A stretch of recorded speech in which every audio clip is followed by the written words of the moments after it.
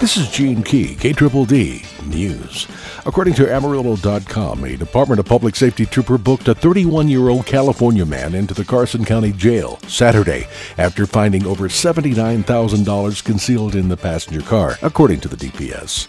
About 2:15 p.m., Pedro Alberto Diaz of Fullerton, California, was westbound on Interstate 40, about 8 miles west of Conway, in a passenger car when the trooper pulled him over. Diaz gave the trooper permission to search his vehicle, according to authorities. The search revealed the cash concealed in the car's muffler. Diaz was booked into the Carson County Jail on a money laundering charge. Diaz remains in jail on $20,000 bond.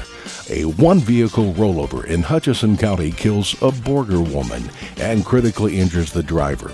DPS says Kimberly Ann Warren, 30, of Borger, died at the scene after the car she was riding in slid off the roadway into a ravine and overturned.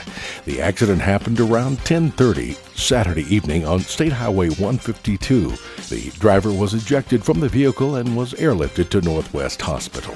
An Amarillo meat processor is recalling 40,000 pounds of frozen ground beef products that may be contaminated with E. coli.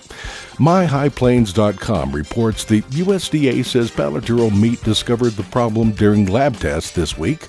The frozen beef was produced on September 9th and shipped to 2 warehouses in Georgia's school districts. The USDA says most of the product did not leave the warehouse and they aren't aware of any of it being served in school lunches. There have been no reports of illnesses. This is Gene Key, KDDD News.